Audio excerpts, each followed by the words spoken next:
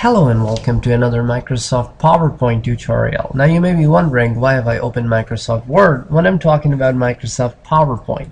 The reason I'm in Microsoft Word is because I would like to use Word document, change the document into an outline view, and then bring the text from the Word document into Microsoft PowerPoint.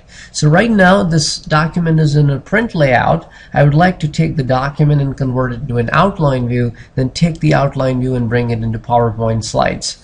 Now the question comes in, why exactly am I doing it, and why exactly will you ever need to do that? A lot of the time we do some research work for which we may have to do some presentations. Now everything that is in the research work does not goes in the PowerPoint presentation. Rather, we want to bring over only a few bulleted points. So we take our research work and create an outline of the research work, and then we level out items. Items in different levels go in different places within the Microsoft PowerPoint presentation, and that exactly is what I would like to show you today. So anything that you do not level out and leave it in the body text format does not move over. So if I have paragraph after paragraphs of text and I have some subtitles and main titles, if I only want to move my titles and subtitles to PowerPoint, I will only going to level them up. The rest of the text will going to be left as body. Anything body doesn't carries over. Let's have a look at this real quick. First of all, we will going to be clicking the View tab, and then we're going to be clicking on Outline.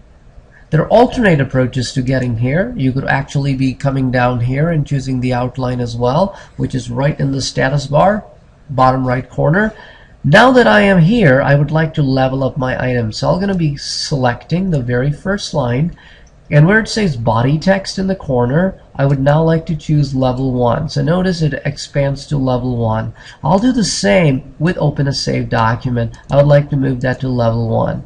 I'll take these 3 items that are under it and move them to level 2, and I'll do the same with these 3 items, move them to level 2. So I have 3 items in level 2 in each of the level 1s, and now I would like to save this Word document.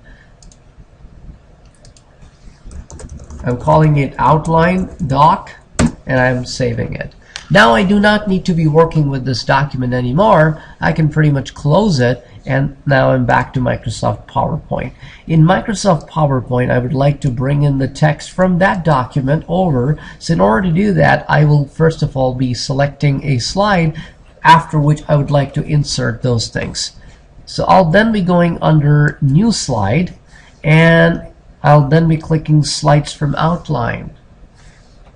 As I click Slides from Outline, I need to browse for that Word document that I've created.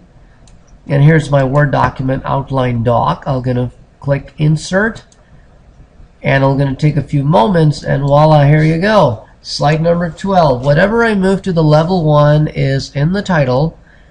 Everything else is in subtitle.